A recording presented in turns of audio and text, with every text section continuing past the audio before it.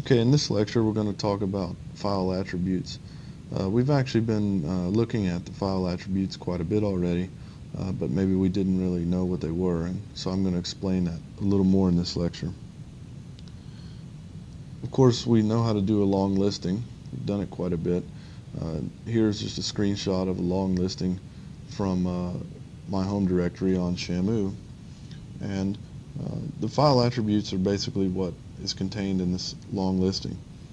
We start over here on the left. These are the file permissions that we're going to talk about. The second is just something that is a reference to the number of links to the file. The second is the person or the user who owns the file. In this case, for the file above my home directory, or I'm sorry, temp, there is root.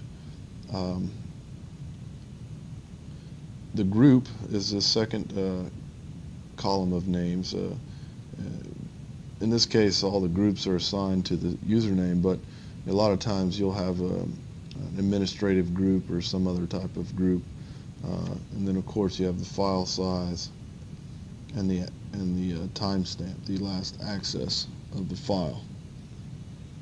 Okay, so that's what the file attributes are, and specifically what we're really interested in is the permissions. So the file permissions, so I just took one of those lines from the file, and we have it here, one of the lines of the attributes. And if we break down what the file permissions are over here, the first letter tells you what type of file it is.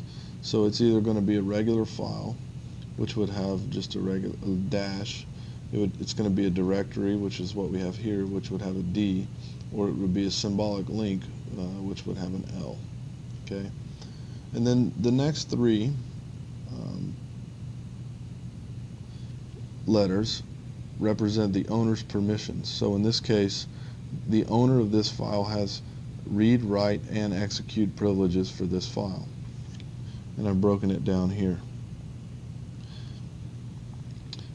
The next three letters are the group's permissions. So in this case, the group has the ability to also read, write, and execute the file.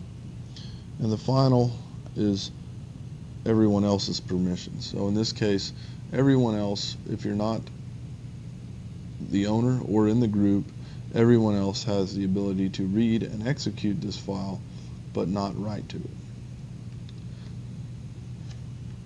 So we can change the file permissions using a command called chmod, or change mode. And we do that, so if we wanted to add, say, the ability to execute a file to user, then we could use this command here. So chmod u plus x, and then whatever that file is. And then down here in this table, I've listed the full abbreviations for all the options to chmod. So let's just go ahead and go over to the terminal and do an example. So we can create our own script file, for instance, by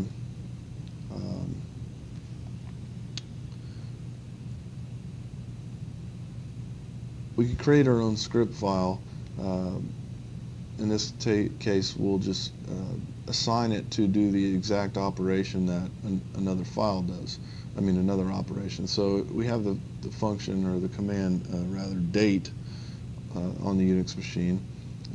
I'm going to go ahead and open up. I know you guys don't know Vi yet, but I'm going to go ahead and open up Vi and create a script file, a bash script that we'll learn about soon, that will basically just call date. So we're going to actually call this date.shell, okay, for shell script, and in this we're just going to call date.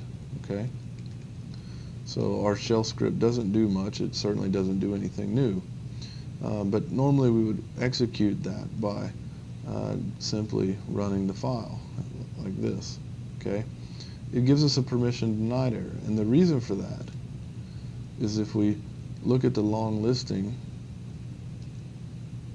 we can see there's no execute permissions for that file, including for me, the owner. So if we want to add execute for the owner or the user, what we would do is say chmod u plus x date. Okay, now we should be able to execute this command, and it just reproduces the functionality of the regular built-in date command, of course. And so now if we look at the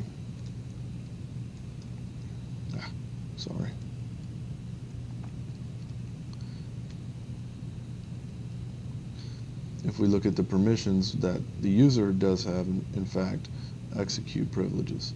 So we could also add execute privileges for the group and for others, and we could do this actually all at once by using a. So if we say chmod a for all plus execute date, okay, then anyone else on the computer who, basically anyone that had access to this folder could then execute the command. Okay, so you can actually set the permissions in an absolute way using something called octals. So octal permissions are, essentially numbers that you actually use 3 of, one for the user, one for the group, and one for everyone else, to set the permissions explicitly. So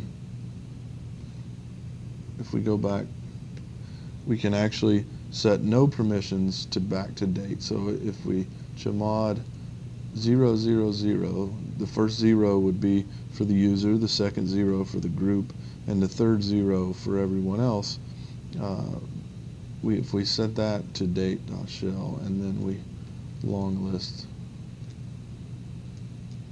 you can see that no one has permission to do anything to this file, read, write, or execute it.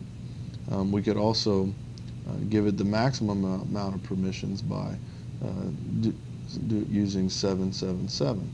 So we would say 777 date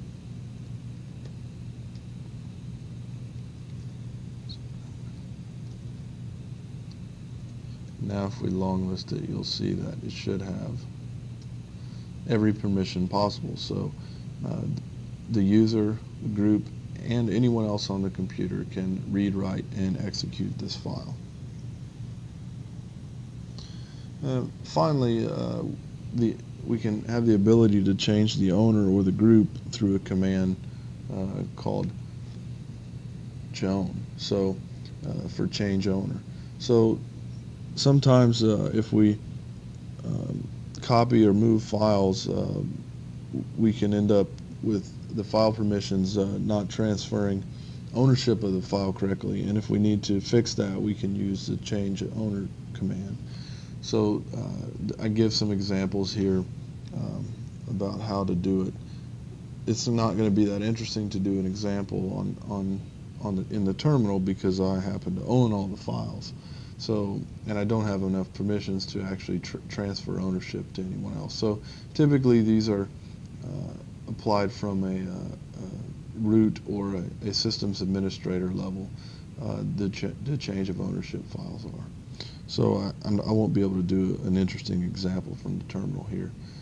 But you on your local machine, or if you have a system administrator privileges, may find that you need to change the ownership occasionally of a file.